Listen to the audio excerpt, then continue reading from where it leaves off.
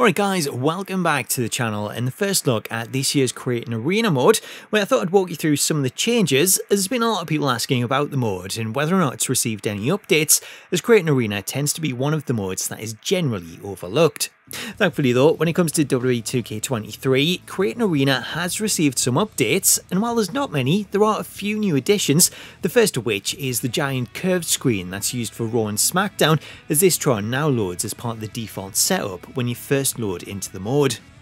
To run through some of the changes, starting out with the arena template options, the RAW and Smackdown stage has also been added here in place of the default stage from last year, though the only other change to the templates is the removal of the Bash at the Beach template, as that one is no longer available.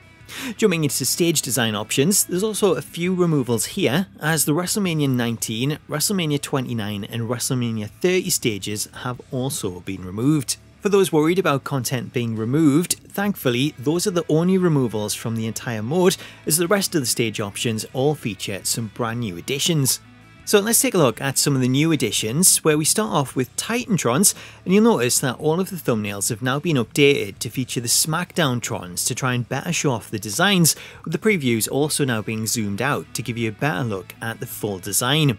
As for the new additions, these can be found at the bottom of the list, where we have new options for the large modern Trons, one of which looks to be the default RAW and Smackdown Tron, while the other one is the hanging Tron from the short-lived Smackdown stage in early 2020. Switching over to the Minitron options, we also have some new additions here, as we've got the Minitron for the 2020 Smackdown Arena, the giant Blackberry Tron from Cyber Sunday 2008, the current NXT Minitron, and then another new Minitron that features a few screens, but I'm not entirely sure which arena this one belongs to. Switching over to the header options, we have three new options here, two of which are for the Raw and Smackdown arenas, while the third one looks to be the Minitron from WrestleMania 33. As for the wall options, starting with the left side, we have three new options available, with the addition of the Raw and Smackdown Trons, with the same flip designs also available on the right hand side.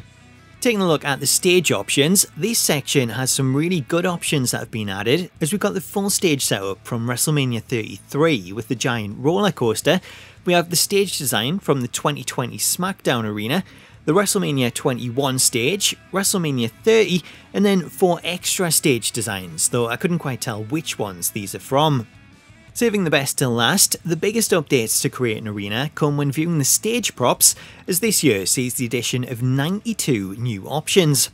Running through the new props, a lot of the new additions can be recognised from past games, as we have some parts that are taken from the New Day Arena from 2K20, like the giant box of Bootios and the giant stack of pancakes, with other props seeing the addition of some of the graveyard elements from the 2K20 Brawl Arena. Also included are a lot of the items that you'll find backstage, as the list includes the equipment boxes from the backstage area, as well as some of the lockers and the exercise equipment, a lot of which seem like odd inclusions to use for stage designs, and it really got me wondering whether or not these could be added with one eye on the future, as having these kind of props available, it would be really cool to see 2K expand Create an Arena so that we could create or customize the backstage area. Going through the props, one of the ones that I wanted to highlight is the addition of a gravestone and a mound of dirt, as this could come in really handy if you want to create some sort of buried alive arena, as this gives you an option to add a burial area next to the stage.